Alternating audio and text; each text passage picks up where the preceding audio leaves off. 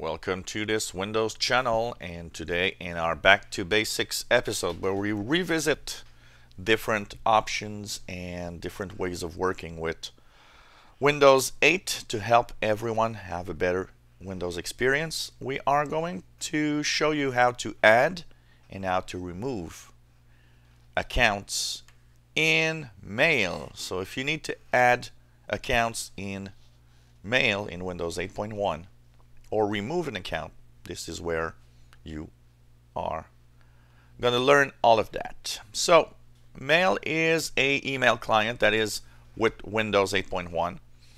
It has one thing that might be a problem for a lot of users. It does not accept POP accounts. So that's the first thing you need to know. If you want to set up an account that needs to use POP, has the servers for the account, well, unfortunately, Mail does not accept that.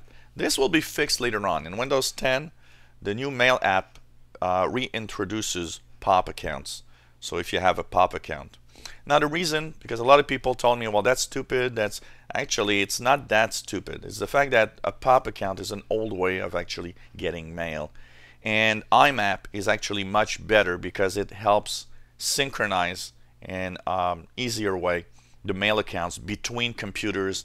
And and today where we have smartphones, we have computers, we have tablets, and all of that needs to sync the mail accounts. It's better to use IMAP actually than to use POP for the sync options between devices. So what you need to do, you go into your Mail app. That's the first thing. So it should be either a tile on your desktop, or if you don't see it, it's also in the list of apps. But you can also search for it by using the search function on the start screen or in the charms bar, and just type Mail. You should see a blue icon with that white envelope. This is Mail. Now, if you set up your computer with a Microsoft account, you'll notice that there's already one account for Mail that exists, and that's because the Microsoft account is automatically added to the Mail app. Now, if you are looking for a way to remove this account from Mail app, I need to warn you, you cannot remove this account. It is impossible to remove. The only account that you cannot remove is the one that is synced through your Microsoft account. But you can add or remove any other accounts. So to add an account, all you have to do is go into your charms bar when you are on the Mail app. Go into Settings.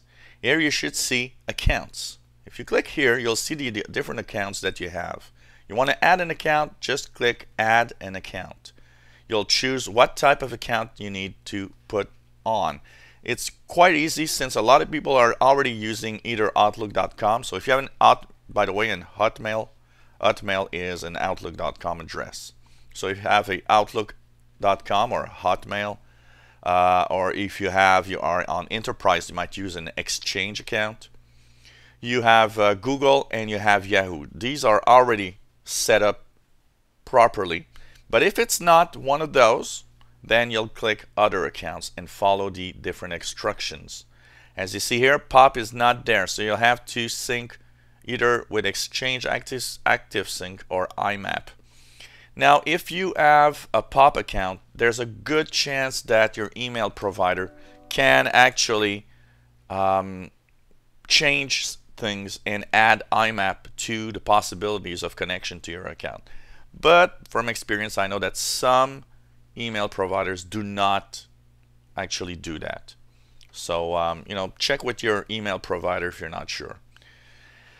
So that's how to add an account. What about if you want to remove an account? You'll simply go once again in the charms bar. You'll go into the settings, you'll go into accounts, and you'll click the account that you want to remove.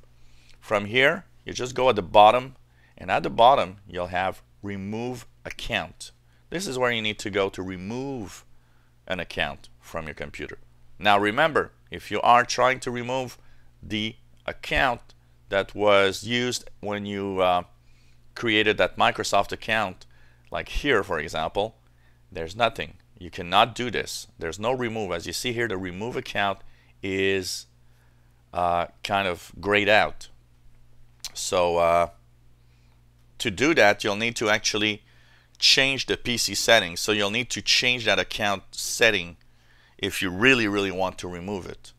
Or else just, don't look at it. It's there and that's it. It doesn't matter anyways. So that's how you add and remove accounts in Mail. It's not complicated, but it's darn complicated to find that setting because you have to go into the charms bar, you have to go into the settings. That's probably what makes it more complex, because apart from that, it actually works really well. And Mail is actually, in 8.1, Mail is actually not that bad of an email software, an email program.